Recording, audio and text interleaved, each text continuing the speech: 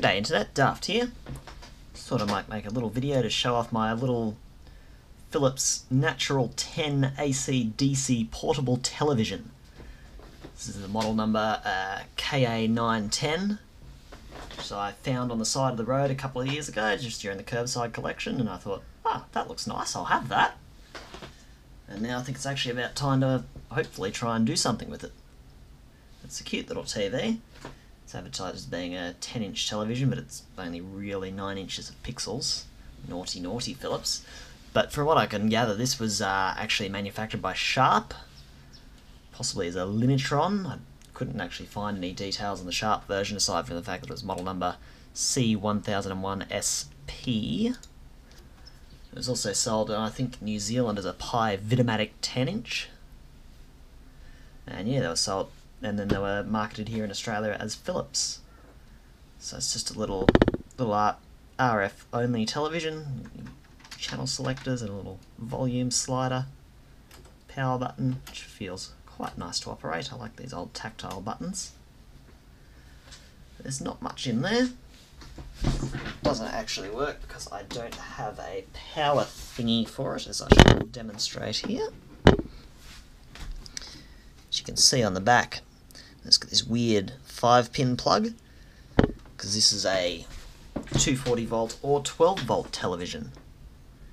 So it came with its own special cable, which unfortunately I haven't been able to get a hold of, that would obviously either plug into a wall or give you an adapter to a battery box or a transformer or something. Well, battery box, but it seems more likely.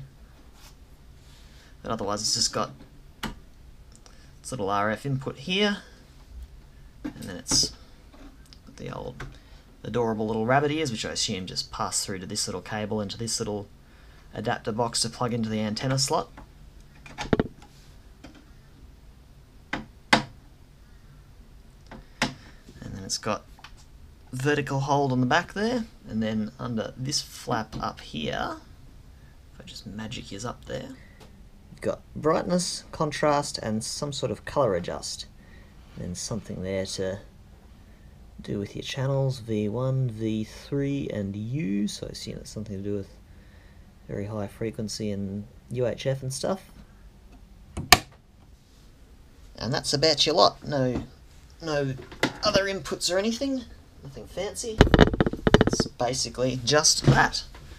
So what I'm hoping to do is modify this so it will have hopefully RGB SCART input, but failing that, composite will be okay, I suppose, and I'll have to get in there, try and work out what sort of, what pins on the power lead do what, so I can either make up a new power lead or put a new socket in there. Hopefully the board's all nice and labelled, so I can just go, yeah, there we go, 12 volt, neutral, ground, etc. Yeah, let's, I haven't actually seen inside this, so let's crack it open and see what we can find.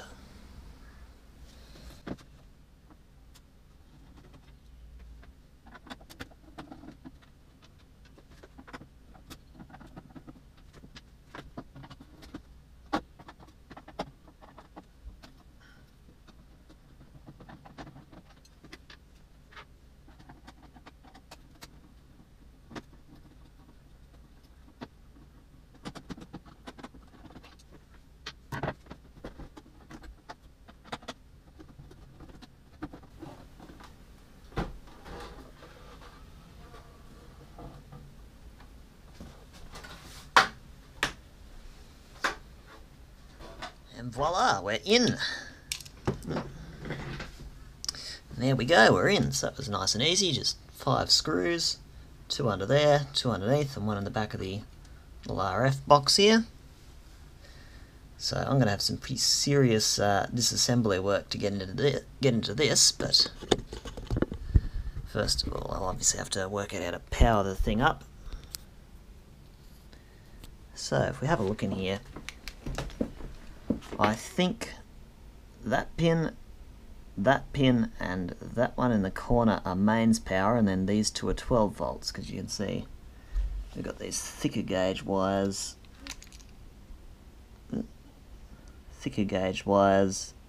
coming out of those pins, and then the other two are these two smaller purple ones that just go straight over to up here onto this little board, and then the other larger ones. If you can, I don't know if you can actually see down in there, but they just go off into the power switch in the corner here, down in there, and then they just dive straight onto that main board there. So that's going to be a fun little project for a while, but what I'm aiming to do is I'll just work out the polarity of those 12 volt rails, see if I can work out how much current it's going to need. And I'll jam some power into it and see what happens. Bonus update, we have a functioning display. I just real quickly just jammed 12 volts up the arse of it, and lo and behold, we've got some static.